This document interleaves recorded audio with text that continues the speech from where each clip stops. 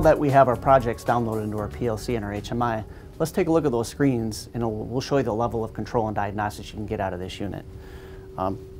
If you can see right now, the system is running. We've got some different voltage regulations we're doing on one of our channels. We're spinning a motor on one of our other output channels. And finally, we're spinning this light on the fourth output channel.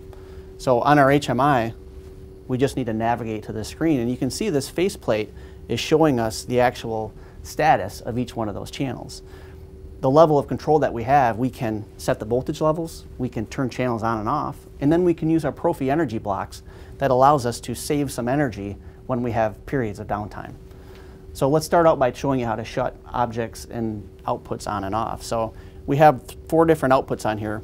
The first output is controlling the PLC. We really don't want to shut that one off, otherwise it's going to turn off our application. But we can show you that just by pushing this button, it turns off our motor, and it tells us on our faceplate that our output voltage is down basically to 0, and that this flashing red is telling us that the output is actually off. And we can do the same thing with our other outputs as well, output 3 and with output 4. So you can easily turn them back on just by pressing the button again, and you can see we're back up to our different voltage levels. Now we'll show you in output 3 how to actually vary that voltage level. So we've got a little switch on our demo unit here where we can force the voltage to go to 12 volts. We can switch it up to 24, or we can choose to have it cycle through, or you can set it directly from the HMI. So I just want to set this to 18 volts, and we can see on our screen that our output voltage is set to 18 volts. So this is really good for maybe test and measurement customers where you have to have different voltages to run different tests in your project and then still have a 24-volt supply to power the rest of your system. Next thing we want to show you is Profi energy. And what Profi energy allows you to do is shut down specific channels when you have maybe a break time in your system. So let's set our pause time to be about 5 seconds of downtime. And we're going to set Profi energy. What that's going to do is it's going to do a safe shutdown of the system, and then it will actually shut off these 3 channels for a period of about 5 seconds. So it was off for 5 seconds, it comes back up, which means you're going back into production. The last thing I want to show you is some of the other diagnostic information that you can get out of the unit. Now, first of all, we've got a trend object here. What this is going to show is you can map the different currents and voltages for each channel in your system.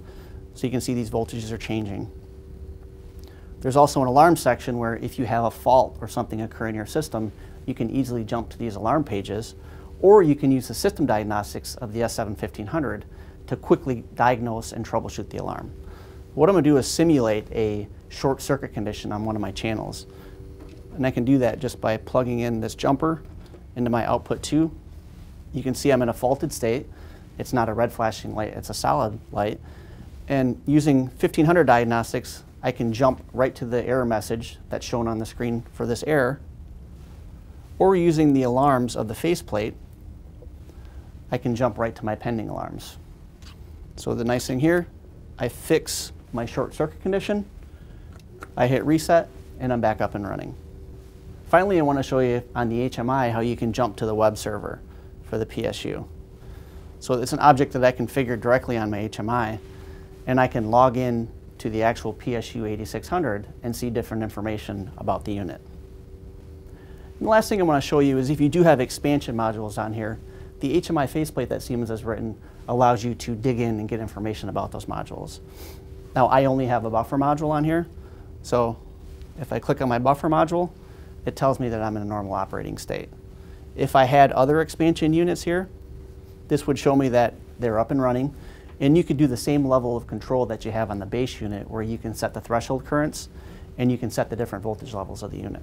So that was a really quick demonstration on how you can easily set up a PSU8600 and integrate it into an S7 control system.